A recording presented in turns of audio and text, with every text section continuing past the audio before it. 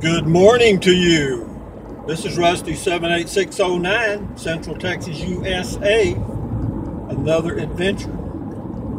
It's 38 degrees in Central Texas this morning at 9:09 a.m. Central Standard Time. And I am going, believe it or not, this will be a surprise to you people that have subscribed for a while. I'm going to go do my walking at Walmart because it's too cold, or else I'll go to Lowe's. I'm not sure which. Actually, Walmart's a little better. Got more stuff to look at while you're walking.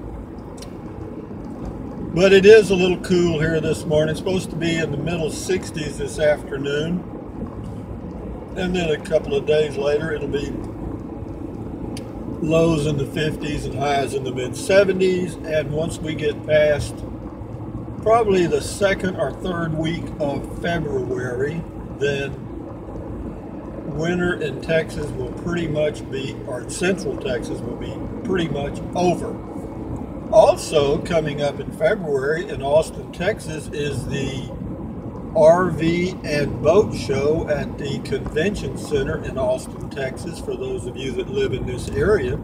And I believe it starts on Thursday, February the 16th, and goes through the 19th. It's 4 days. It starts Thursday afternoon, all day Friday, all day Saturday, and I think all day Sunday. But anyway, I'll go there and do a video probably, if it's not too crowded and I can find a place to park. It only costs $5 to get in and see the stuff, and it might be fun because they do have a lot of RVs. I'm not too interested in boats, but the RV show is probably be pretty interesting. Give me a chance to see some new stuff, so I'll probably do that.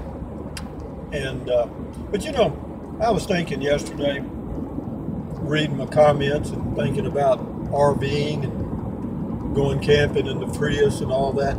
You know, I think particularly for people that are retired or retiring, look at life as an adventure. You know what I mean? You know, pull yourself out of your rut, get away from TV, and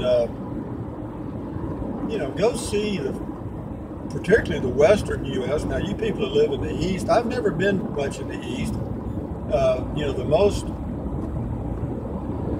visited national park in the national park system is the Smoky Mountains National Park. But I think that's because it's so close to very large metropolitan areas, whereas Yellowstone, Yosemite, and some of the others, Grand Canyon, you got to want to be there, you know. So having said that, but again, for me, traveling in a, you know, pulling an RV or going camping in my Prius, it's just the adventure, you know. I boil it down to that. I mean, why do I want to go? Why do I want to put myself through that misery, I guess? You know, why disrupt your daily routine to go RVing? You know, why not just lay on the couch and let the world go by? Well, I could have done that, but I didn't. I didn't choose that path. I have chosen another path for me, and that was Longhorn Caverns that we just passed. I worked there part-time years ago as a cave guide. Anyway, for you new guys, let's see, this is January the 27th, 2017. Again, it's about a little after 9 a.m. Central Standard Time. And for you new guys, my name is Rusty. My channel is Rusty 78609. And I talk about full-time RVing because I did it. I pulled a travel trailer primarily for about 20 plus years. And now I go camping in a Toyota Prius 2013 Package 2, and I've done that for about 4 years. And I do it, I don't know, 4 or 5 times a year for a week or 2 or 3, depends. And if you're interested in either one of those, RVing or car camping, go to my channel homepage and check out the playlist, because there's a lot of tips there, stuff that I learned the hard way that'll help you, particularly for car camping. You know, RVing is, you know, you can probably watch a jillion videos about that. And that's another thing. Doing the YouTube videos has opened up a whole new world, basically, for me. And I like it. I like all the comments and stuff. It forces me to do something, to be a little outgoing, I guess. And anyway, I've got my green tea in my little stainless steel container, and I've got my dark chocolate almond. Oh, that's good. Anyway, life is an adventure, folks, if you make it one. It's a shame you got to wait till you retire. I'm not too sure. Well, you can do some really neat things with limited time off. In other words, let's just say the great American dream is Monday through Friday, or excuse me, 5 days a week, 8 to 5, whether it's Monday through Friday or not, who knows. But usually it's 5 days a week, 8 hours a day approximately. So it gives you a little time. My oldest boy, he gets home in the evenings, he takes his dogs out, even though he lives on 9 acres, but he takes his dogs and they go, he exercises his dogs. He really takes care of his animals, he really does. And they go over by Canyon Lake and watch the sun set in the evening, and he rides his bicycle and gets his exercise, and I think that's good because he's in his early 40s. And, if you start forming good habits in the early years, it's pretty easy to maintain them in the later years because they have become habits. They are good habits. It's just as easy to form a good habit as it is a bad habit. In fact, you can trade a bad habit and get you a good habit. But this is Park Road 4 in Central Texas for you new guys. It's a windy little road, not very heavily traveled at all, as you can see. And it's in a remote area of Texas. This area, it's near Inks Lake State Park. But I like it. I like Central Texas. I could have picked any place. I could have lived in Arizona, New Mexico, Nevada. It didn't matter to me. I chose this primarily because even though I don't go visit my family often at all, it's just something about the unit, the family unit, I guess. I don't know, you just don't want to be so. I know there are families, particularly military families, that go years without seeing each other. So, or several months for sure. But that's what that life is all about. But that's why I didn't move into New Mexico. And I know Texas. Texas is my home. I was born and raised here in South Texas on a little farm in South Texas. And I know Texas. I know it. I've lived in East Texas, I've lived in West Texas, I've lived in South Texas, and I've spent some time in North Texas. And now I'm in Central Texas. So I've been all over the state. What would be my favorite area? Right where I am. I do like West Texas, out around Alpine, Fort Davis, Marfa, Marathon. Those areas out there are very nice in the Davis Mountains. It is extremely scenic. It's got a beautiful year-round climate. And if it wasn't so remote, I'd live there. I did live there for a while near Alpine, Texas. I did live in East Texas too. I lived in Nacogdoches, Texas. And spent some time up around in North Texas. I was at Wichita Falls for a while, Vernon. Spent some time in Abilene. Went up to I was in Amarillo for a while, not long, a few weeks. It's a windy area, windy. You get Amarillo, Lubbock, you get dust storms in there, and then you get the rain mixed with it, and it'll rain mud. But Texas is a huge state, man. It's from El Paso to Brownsville, probably 800 miles or more, 900. From Brownsville to Amarillo, probably 1,000 miles or close. Yeah, so you can say you live in Texas, and so that's not saying a whole lot. Better say what part. But if you're going to be a global traveler, like some of the expats do, they go live in different countries, expatriates, pick a climate, pick a climate. Don't worry about a country so much or a city. Just pick a climate that you really think you'd enjoy, and then pick a hotel somewhere. Don't worry about the city or the area. Just pick a smaller target. Don't pick a country.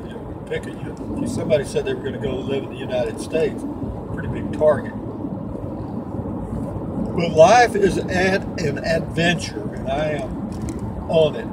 Does it matter whether I go in a travel trailer, a motorhome, or a Prius? Not a bit. Not a bit. The difference with going in a travel trailer as opposed to a Prius is the maneuverability of the unit, 1. 2, setting it up. 2 is, when you get your RV, your travel trailer, or motorhome set up, once you get it leveled, even if you're boondocking, once you get it leveled up and, get your stuff set out inside, you're getting ready to set up camp for a few days, weeks, or whatever. You don't really want to move moving's not that easy. It takes a while. Looks like we got here just in time for the parade on Highway 281. That's probably all the cars in Burnett, Texas right there that you just saw. You just saw every car in the county.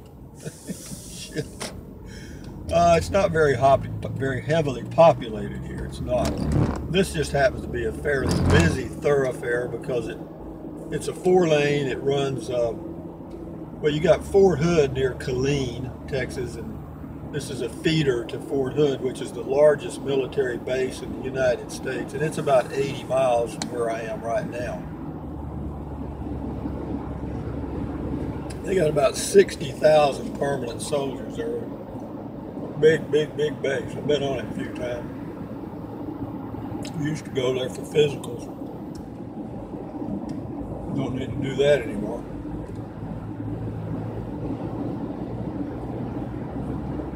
But this highway goes right on into San Antonio and points south. Central Texas, USA. And I got viewers from all over the world. And I think about that every time I do a video. I think about people that do videos in India. And I don't know if you can walk. I don't know that YouTube channels are available in China. I think they block it. I know North Korea does. They don't let anything in. That isolation of the North Koreans by their own choice is going to be their Achilles heel. That's going to hurt them.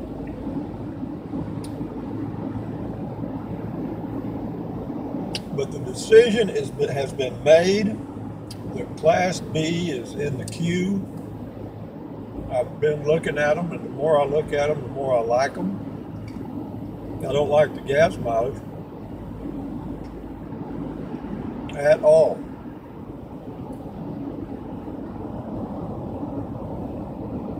$10 miles to the gallon is about all you can expect. There are some small Class C's that get around 12 or so with a smaller engine. The V10, no matter what it's in, you like that? The V10 engine is just not going to get more than 10 miles a gallon. It just ain't going to happen. I think you could just let it sit and idle and it wouldn't get any more.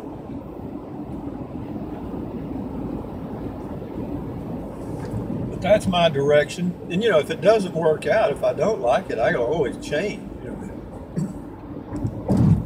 Because when you buy a used unit like I'll be buying, you've already taken most of the depreciation out of the unit.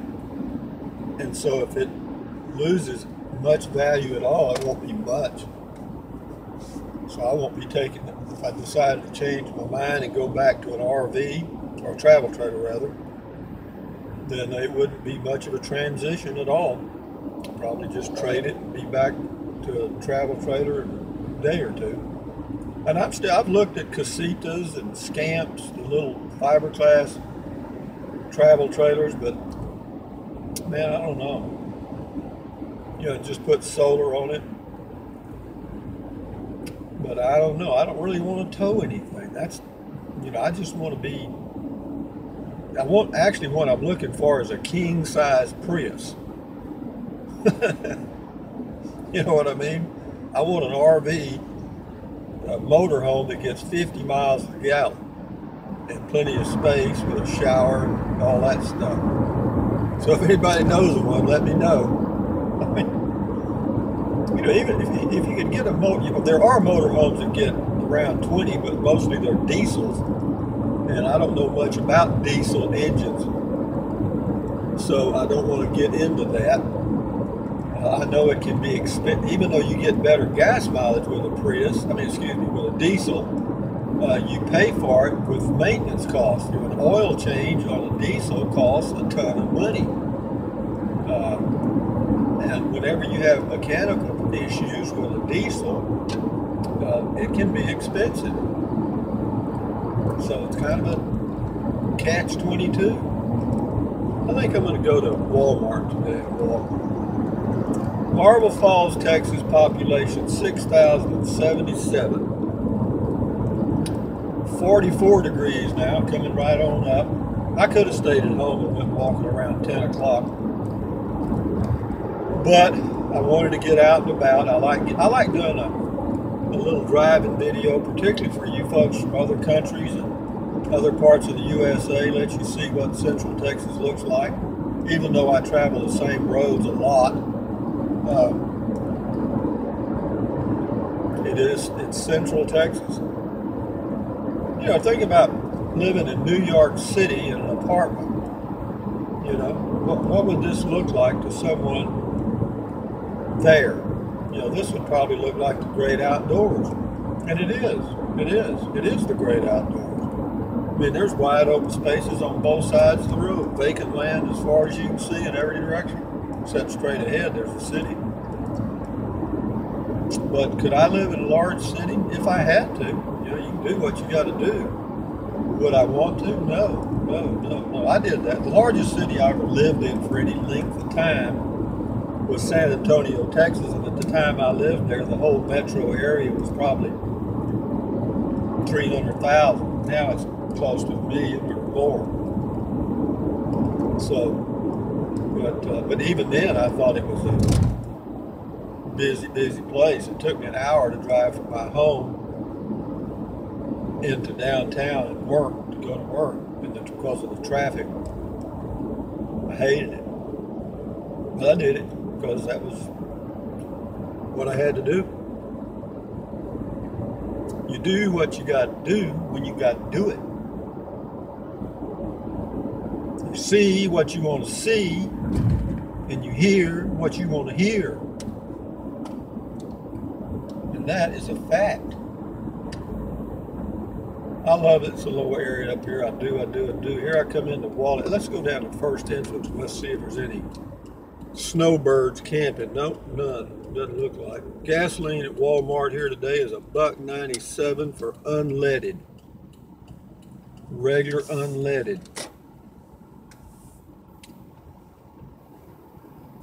No, I don't see any snowbirds out here in the parking lot. That doesn't mean there aren't some people sleeping in cars, but it's awful good of Walmart to let people do that. Now, not all of them do. You get into some of the resort areas, and they will not let you camp at their Walmarts. And it's not because Walmart doesn't want to, it's because they'll have a city ordinance that does not allow you to do that. Because they want you to stay at the RV parks, the motels, and other places where they can make some more money. It's all about money. We live in a marketing economy.